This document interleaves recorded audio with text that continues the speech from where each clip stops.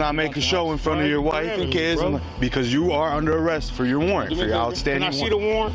We will show you the warrant in the car. A wrongful arrest, an innocent man, the victim of inaccurate facial recognition technology at the hands of the Detroit Police Department. All I did was come home from work and got arrested. Now that victim, Farmington Hills resident Robert Williams, is testifying before the Congressional Subcommittee on Crime, Terrorism, and Homeland Security about the dangers of facial recognition technology. I just don't think it's right that my picture was used in some type of lineup, and I've never been in trouble. The arrest happened in 2020 at his home in front of his wife and 2 young daughters. He says he spent 30 hours in a filthy detention center accused of stealing watches from the Shinola store before police realized they had the wrong guy. He said, "When was the last time you was at the Shinola store?"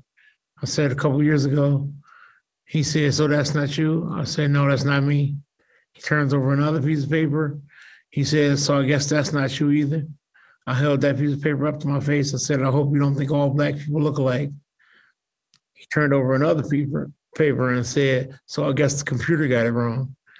And I'm like, "I guess so." Williams, represented by the ACLU, now suing the Detroit Police Department and being held up as a prime example of the problems associated with FRT. Most, if not all, facial recognition systems are less accurate for people of color and women. For the most part, we can be confident that the darker your skin tone, the higher the error rate. The use of facial recognition technology is largely unregulated and raises numerous concerns. The government could use facial recognition technology to monitor or target people exercising their First Amendment rights. The bipartisan subcommittee hearing testimony from a variety of experts, raising many concerns about privacy, accuracy, and transparency. Not only are federal law enforcement agencies not assessing the risk of using facial recognition technology, most don't even know which systems their employees are using. The representatives acknowledging successes as well, the use of FRT in identifying the shooter in the Capitol Gazette murders and in identifying victims of sex trafficking by matching missing person photos to online ads. FRT has also been used to identify several of the insurrectionists at the Capitol on January 6th.